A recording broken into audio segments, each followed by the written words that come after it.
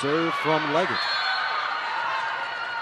And a soft tip from Passarello with the high jump serve.